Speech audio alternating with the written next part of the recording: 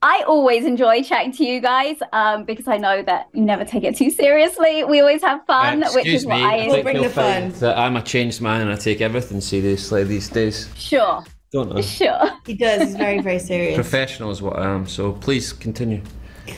Professional, of course. Sorry, how rude of me. Guys, we are very excited for season 7. Like, I, I almost don't know any other show that has quite the excitement around it. You know, like this has been going 10 years and it's still like insane. And Sophie, I know that you've said that this is your favorite season so far. What is it about it that is your favorite?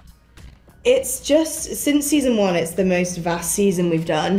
There's so much material in it now. There's so many new characters. The world has just blown up in more ways than one, but in a positive sense of it. It's just become, the magnitude of the show has just gotten bigger and bigger. And I think a lot of that is thanks to the books that we already have. And now we're at a place where we have such an incredible fandom that we can now pull in from all the books all over and just keep that support and keep garnering that support. And so you can just sense in this season, and I think we shot for a year, and I think also coming out of shooting in the pandemic, there was just like such a fresh energy again on set this year, and I think that really shows in the show. It's just ace. It's a really, really good one. I think everyone's going to love it. Did you guys all do anything to mark 10 years? I know you guys have been like 8 years, but 10 years of Outlander. Was there any big party? Did anyone give any I good had a presents? party, Like, no one. I didn't get an invite. No one came. I forgot to send out the invites. I was at the party, I had all the drinks prepped, I had hors d'oeuvres all set up, and I turned around and I looked, and the stack of invitations were still sat on my dining room table. What would you So do for an Outlander it was a party good though? What would your 10-year party look like? What my 10-year What would you party do? look like? Would you dress up like Brianna? Yeah, sure. I think I've done it I'd before. love It's fun. Do You've it not again. worn the wig though. No, that's true. There you go. If we have a 10-year party, you're invited.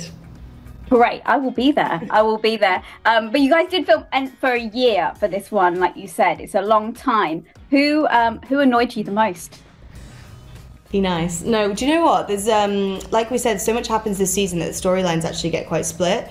And so we're not necessarily all together a lot this season.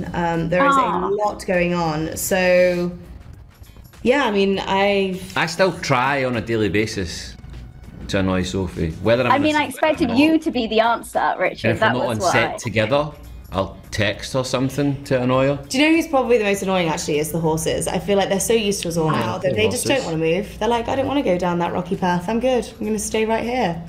That's a great They're probably the hardest to work with, aren't they? I haven't had any trouble, but Okay. I can see how one, You I had to- can see you how had one to- might. Okay. Can you imagine what your life would be like without Outlander? It does take up so much, I guess, of your time, and you've done it for so long now. Can you imagine what life would be like without I'd be more Outlander? tanned. I'd be more tanned. But life, no. Do you know, we are so lucky in that I think there's a lot of jobs where you come in and out of things. And I know TV is finding its feet a lot more now, so people are doing specific jobs with specific cast and crew for longer. But I think Outlander still is so unique. Even now, in terms of just the rapport that we all have, it's like I said, it's tough conditions to shoot in, and it brings us all closer. So life without Outlander would be weird. I mean, I see this a lot more than I see my own family. So I don't know, maybe I'd just be a little loner somewhere. I mean, there's a lot. No, you wouldn't. So a lot to be grateful for. Apart from anything else, we've been on it for the last 7 or 8 years. So it's been steady, great work, which has brought a lot of work to Scotland as well. Cast, crew. We've got a 4 soundstage studio there now. What it's done for tourism is phenomenal. It really is incredible what it's done. But it's offered us all, a really freedom and sort of flexibility in our work as well, because it's, as an actor, I don't know why I sounded like Christopher Walken.